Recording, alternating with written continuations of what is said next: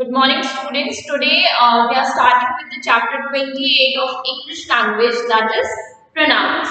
In the previous class also we were discussing about the same chapter, about the same topic, and there we have discussed about the types of pronoun. We have started discussing about the types of pronoun, and there we discussed the two kinds of pronoun, the personal pronoun and the possessive pronoun. In the personal pronoun, we have discussed that the personal pronoun itself has three different categories: the first person, the second person, and the third person. First person is the person who is speaking.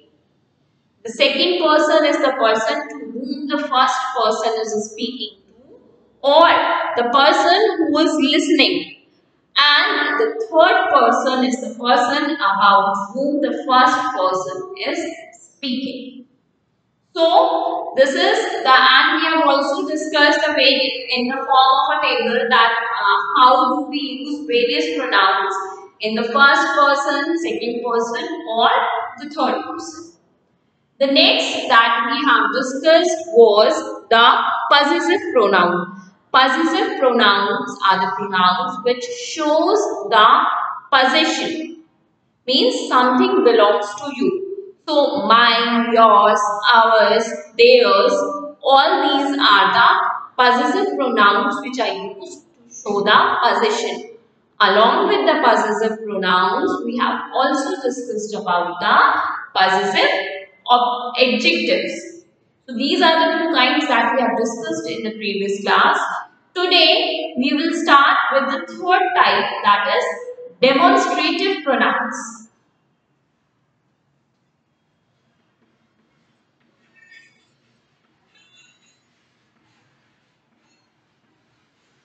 Demonstrative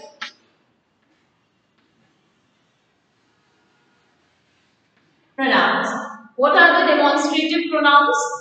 The word demonstrative comes from the word demonstration, which means to show, to present something. So demonstrative pronouns are the pronouns which point out people or thing. For example, what we use as the demonstrative pronouns? This, that, these, and those.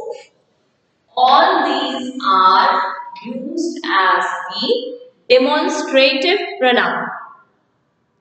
We use these demonstrative pronoun on the basis of how they will be used. Means as the singular or the plural. So for this again I am going to draw a table how we will use for the singular and how we are going to use it for the plural. And how we will decide this about the speaker. So first, near the speaker,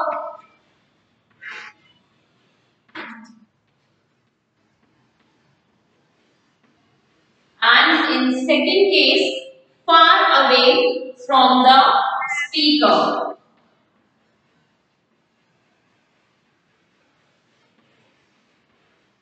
Far away from the speaker. So when something is near to the speaker and it is singular, we will use this. And when something is near to the speaker but it is far away from the speaker, then we will use that in case of singular. Whereas in case of plural, something near to the speaker and plural, these. Far away from the speaker and plural, those. So in this way, we are going to use these demonstrative pronouns. For example,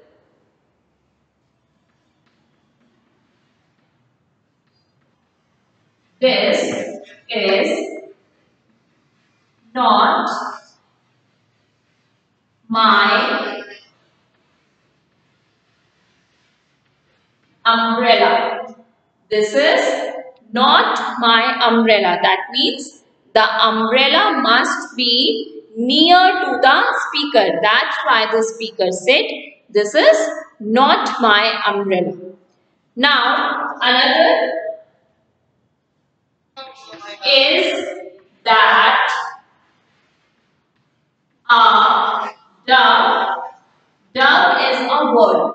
So a bird is sitting, the dove is sitting far away from the speaker. So that's why suppose the dove is sitting on a tree, on the branch of a tree, and the speaker is asking, is that dove? Why? Because it is far away from the speaker. In the similar manner, we can use see the examples of bees and crows. These are my clothes. So these are my clothes means the speaker is indicating, demonstrating for the clothes, and the clothes must be lying near to the speaker. That is why we say these are my clothes. For those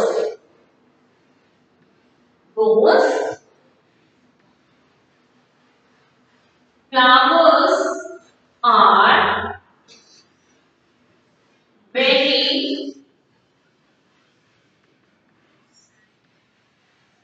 beautiful. Those flowers are very beautiful means the flowers are far away from the speaker, and that is why the speaker is using the word those as the demonstrative pronoun. And why those? Because here we are talking about flowers. We are not talking about only one flower, but we are talking about more than one flower. That's why we have used those. For the singular, we will use this and that. For the plural, we will use these and those. So this is the demonstrative pronoun. Now, the next one that we will discuss is reflexive or emphatic pronoun.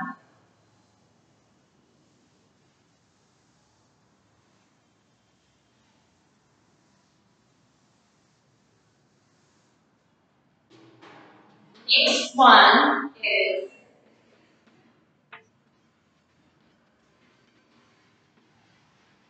reflexive or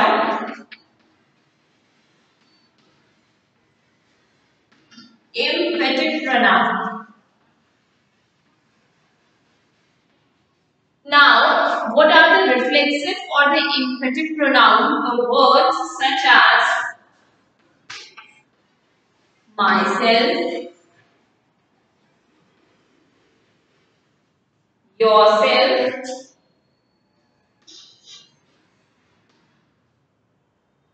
himself, herself, ourselves. Why it is ourselves and why not self? Because we use our for more than one people. It is the plural form. So the self will also become selves. All of you must have learned this rule for making the plural, that whenever there is F or FE at the end, that converts into VES. You must be aware of the example knife. So the plural of knife is knives. We erase FE and instead of that we will put VES. So this is the way we make the plural. That's why this self has become selves here. Ourselves or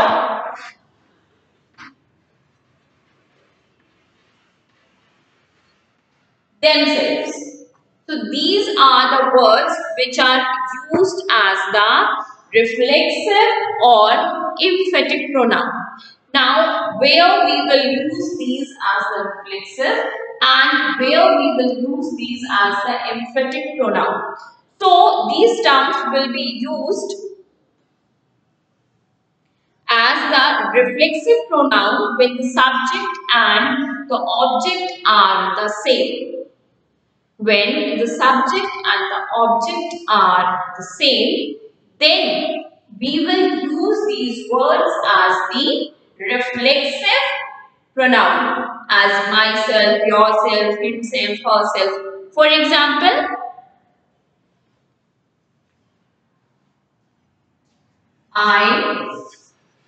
I'm here giving the example of reflexive. I cut myself on a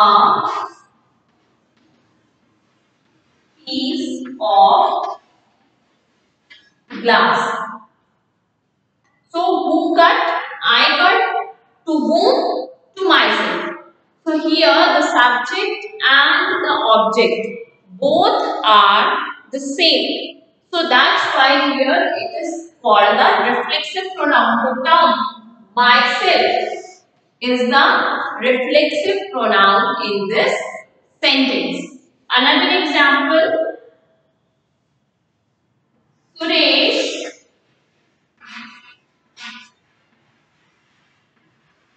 fell over and hurt himself. So he fell over, this person fell over and this person hurt himself. Himself is the reflexive pronoun. Why? Because the subject and the object both are the same. So that is why this is the reflexive pronoun. Now we will see how the same words myself, yourself, himself, herself are used as the emphatic pronoun. Where we use the emphatic pronoun? Emphatic pronouns are used where we put the emphasis. Emphatic comes from the word emphasis, where we put emphasis on the noun or the pronoun. Then we use the emphatic pronouns. For example, now for the example of emphatic. These are the examples of reflexive.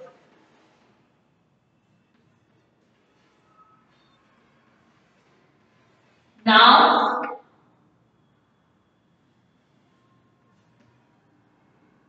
the examples of emphatic. I wash my clothes myself. Myself is the emphatic pronoun. Why? Because it is emphasizing the pronoun I. I told you that emphatic pronouns are the pronouns which emphasizes on noun or the pronoun. So here this myself is emphasizing on the pronoun noun. If I remove this myself and I will say only I wash my clothes, the meaning is that I am doing my work. I do my work. But written here myself, so this is emphasizing that definitely only I am washing my clothes. So this myself is emphasizing on the pronoun I, and that's why this is emphatic pronoun in this case. Another, the manager himself welcomes us to the hotel. Now, The manager is the noun here and himself is the pronoun. What kind of pronoun? This is the emphatic pronoun because it is emphasizing. If I have removed this himself, the manager welcomed us to the hotel. And if I put here himself, the meaning is same in both the cases, with or without the himself. But why we use this himself? To emphasize on this subject, the manager, which is noun. So, the reflexive pronoun, same words can be used as reflexive pronoun when the subject and objects both are the same. And same words can be used as the emphatic pronoun when these words are used to put emphasis on the noun or the pronoun.